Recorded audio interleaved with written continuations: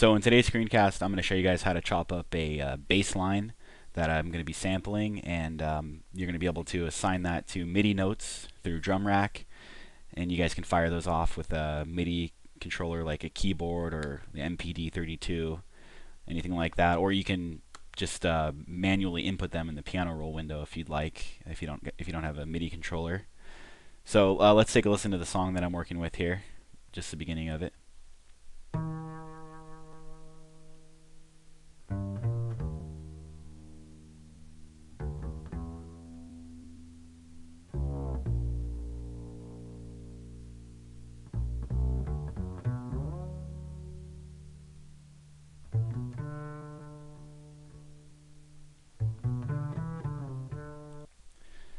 So that's the stuff I'm going to be using in the beginning, is all that upright bass playing.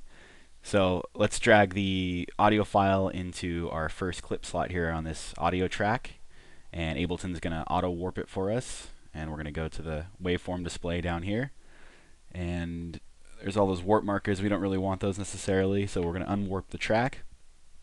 And keep in mind that Ableton set a BPM here at 127. That's what Ableton has guessed for the beats per minute of the song.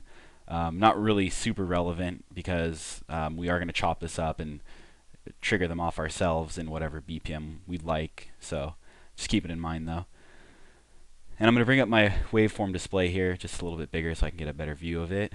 And this is obviously the first peak here, so I'm going to zoom in a little bit, and I'm going to drag this start marker here to the first peak. And this is with warp mode off again, that way I have full control over it. And I'm going to listen to it one more time just to see a good starting and stopping point for this loop. So I'll find out my parameters of where I should work within.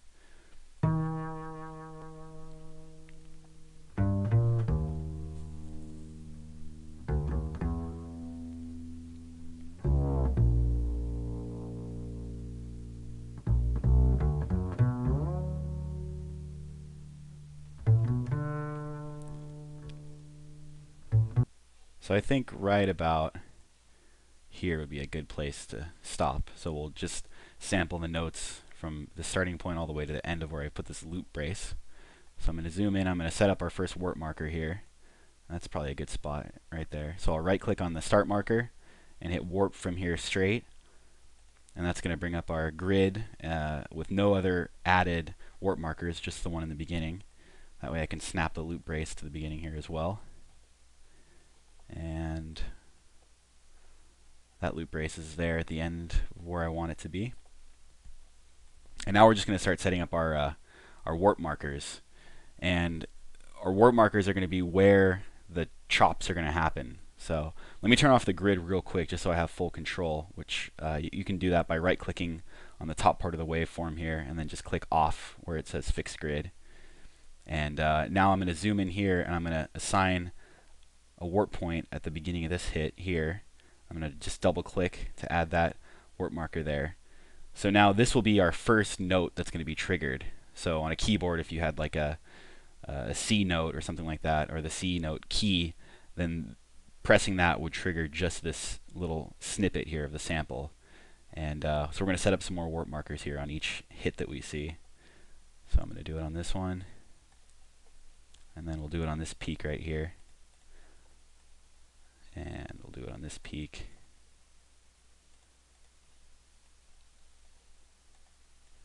And finally on this one. And then I'm going to loop it from this point. And we're just going to listen to kind of see visually and also with our ears to find out which spots might need an extra loop point or not. So I'm going to stop the main controller up here and hit play here.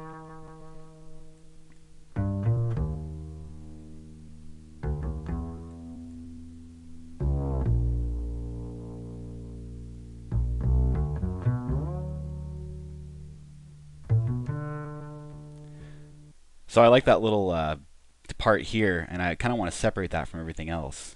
So I'm going to hit play again and kind of find out a good spot to put another warp marker. So I like that spot right there. So I'm going to stop it. I'm going to add another warp marker right at this spot. So now I have individual control over that when I'm going to be triggering it. So that should be good for now for all of our warp points that are going to be assigned to MIDI notes.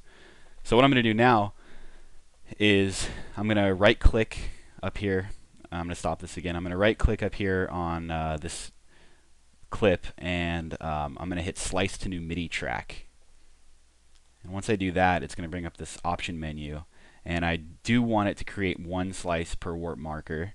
And the preset I'm going to use is built-in 0 velocity, and I'm going to hit OK, and that should assign all those slices that I've assigned with warp markers into drum rack.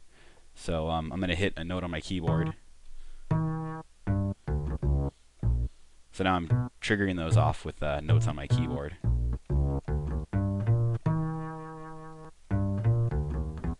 So I'm going to set the release all the way up here, so that way when I press a note, it's going to play all the way through.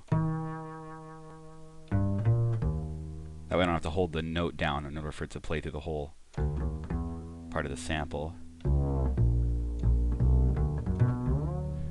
Okay, and we'll drag the attack down as well. That way it starts off with a full force. And the next step I'm going to do is I'm going to bring up the chain list here. And that's this button right here. And I'm going to bring up our input and output section of our chain list, which is this button down here. And I'm going to set up the chokes, and that means that when I hit one note, if I hit the next one or another one, it's going to kill the last note without letting it ring out.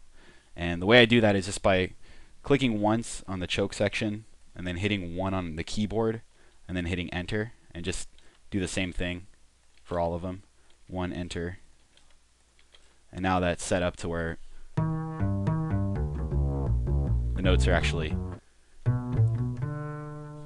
canceling each other out there on that I'm hitting on the keyboard. So at this point, you're pretty much ready to go, and you can start figuring out what sounds cool, certain parts. I personally like the little section here that kind of goes like this.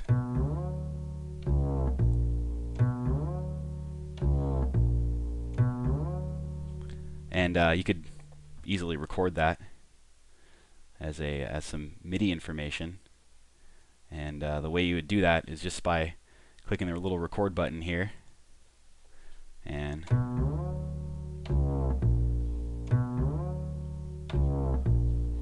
I'll stop it. And we're going to open up our MIDI note window here so I can make sure that these are making sense. And so here's the MIDI editor for this track. I'm going to bring these all the way back to the first marker here. I'm going to turn the grid off too by right clicking and just hitting off. That way I have full control over my slices. And I'm going to zoom in and make this butt up against here. And I have a drum loop here that I'm going to work with that's at 84 BPM. And so I'm going to set our master or our global tempo here to 84 by clicking once and then just hitting 84 on the keyboard here. And this is going to constrain everything to 84 BPM. I'm going to hit play again on this track right here. So see how that's kind of taking a little bit longer now. If we hit the metronome on, we can hit play again. I want it to land on that 1.3. I think that's going to sound the best.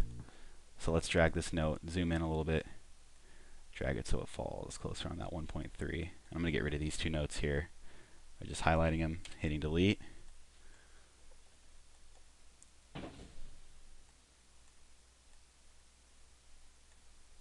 And we'll play it back here.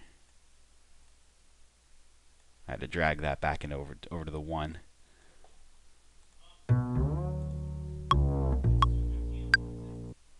So that sounds pretty good for a 1-bar loop. And I'm going to set that up as a 1-bar loop by changing the length to 1 down here.